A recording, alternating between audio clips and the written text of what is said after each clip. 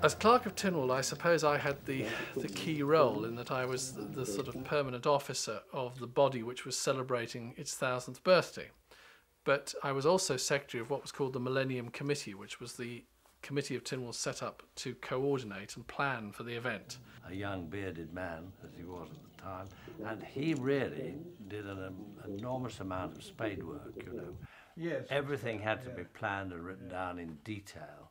And I think Robert was a great help, really, don't you think? Oh, yes, he was terrific. Joy to work with. You know, you just have to mention something, be off. Yes, I got around everywhere. You never missed a chance, really. Yes. I met a lot of people during Millennium, yeah. Like the King of Norway and the President of Iceland and the President of Malta and you know what. The organisation quickly became far too much for me to handle on my own, so we sort of established an office which had wonderful people in it, like the late Kerruish Clegg of Isle of Man Tourist Board fame, Edgar Cottier, still around, I'm glad to say, Bert McBain Lee, and a few others, particularly those who came in to organise particular weeks, such as Charles Guard, who organised the Celtic Week. I was very much involved in Millennium Year because I was headhunted by Sir Charles, or Charles Kerruish as he was at that time, to organise Celtic Week, which was the week directly after Tynwald Day actually, and I spent thousands of pounds of government money bringing over all sorts of artists from Brittany and Scotland and Ireland, and we had a marvellous time. Well, of course, I think all the organisers, of which I was one, have many hair-raising stories to tell, because we weren't really professional organisers. Success wasn't confined, you know, to ethnic weeks or local promotions. It went broader. I think without Sir Charles's contribution, and pretty dignified contribution to things, a lot of them would have been a lot lesser events than they turned out to be, particularly with some of the high-powered guests of the island managed to attract in that year. He was my vice-chairman, and he was chairman of the Parliamentary and Ceremonial Committee, you see.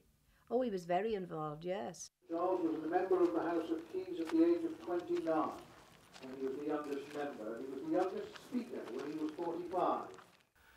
There's Sir John Paul. He was an absolute pillar of that year. He was absolutely brilliant. His term of office was extended a year so that he could actually see Millennium Year through. He was an excellent Lieutenant Governor, I think, and I think it was very wise for him to be able to stay on for that year, because he did lead us through it very well indeed. He was experienced in events of that kind through his own diplomatic service beforehand. It was a constant input of visits, of royal visits and heads of state and goodness knows what, you know. So for a new chap to come in and have to handle all this would have been a bit difficult, I think.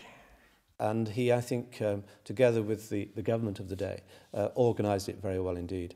And certainly he was a lovely attitude of a person to have around. Yes, that was indeed. Was that you at the end? Mm-hmm. Yes. Yes? Yes, yeah. Mm-hmm. And then His Honour, the First of King's Clerk, His Honour Archdeacon, who will celebrate the First of King's Clerk, His Honour Archdeacon, who will celebrate... Betty, of course, was the inspiration, really, of the idea. I might tell you, Robert and I had some trauma, went through some traumatic times, but we got there. Yeah, she was heavily involved in the whole year, actually, one way or another.